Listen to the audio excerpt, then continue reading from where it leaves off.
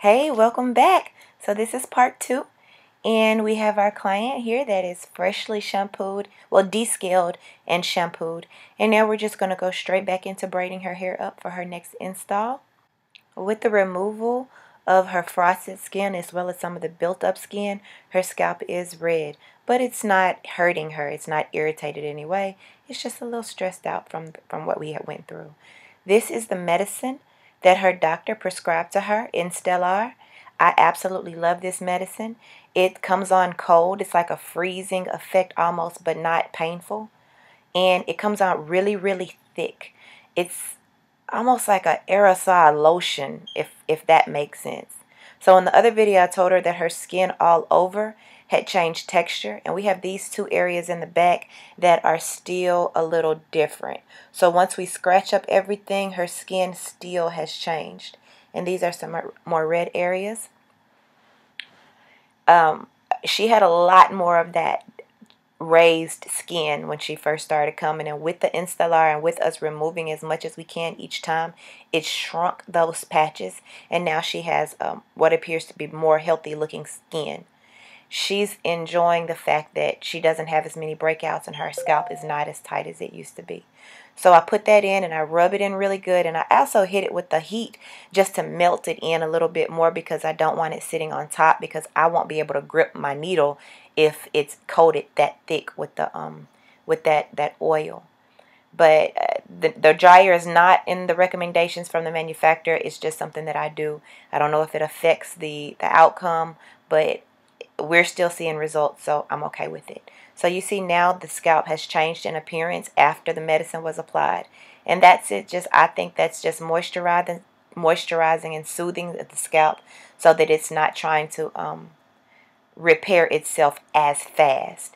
Now, anytime you remove a large mass on somebody's body that your body has gotten used to, your body considers it trauma, and your body starts regenerating what it can to rebuild what was just removed. So that's kind of the same, like when you're removing a callus from your foot, you don't scratch it off. Like if you were to buff it off, it wouldn't grow back as fast or as hard. So it's the same idea, mindset. You don't violently remove the scalp scales. That's why we pre-soften and we soften it up, and we get it to the point where it's ready to be scratched off. You never want to do it dry. You always want to do it wet. You want to soften that skin up and just protect it more.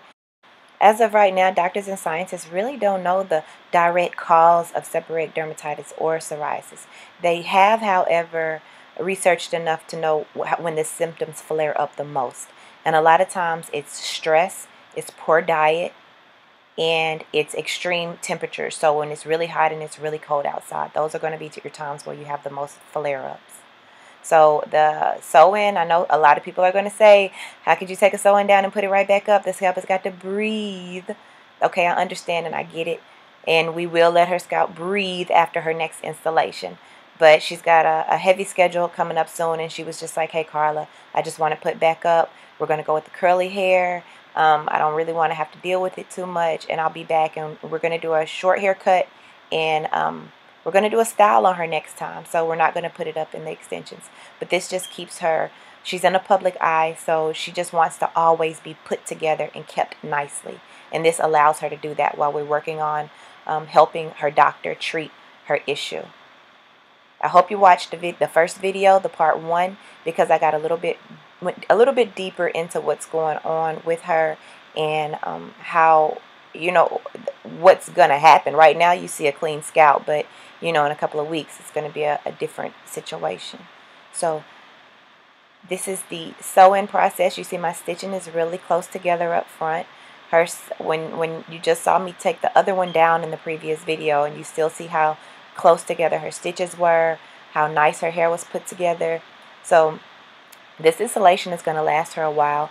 The net up underneath also it creates an extra layer of protection for her hair. I think this is the reason why her hair is growing so much faster than it was, and we're regenerating those hair follicles. So we have this curly hair in. This is her second install on these bundles. I don't remember where she got this hair from at all, so Can't help you on that. So now this is the separation, and I want to see how it you guys to see how it blends in.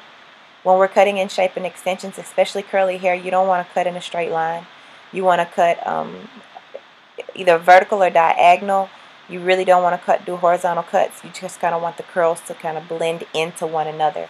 And if you use horizontal cuts or blunt cuts, then they're just going to sit on top of one another. So right now we're just going to wet the hair down, and you see up underneath there she still has plenty of space. I think you can see through some of it when I'm finger combing it. She can still apply her medicine through her braids. So she still is going to be able to treat herself. And we didn't apply any heat. We just texture blended her curls into itself. Thanks for watching, everybody. Please like the video.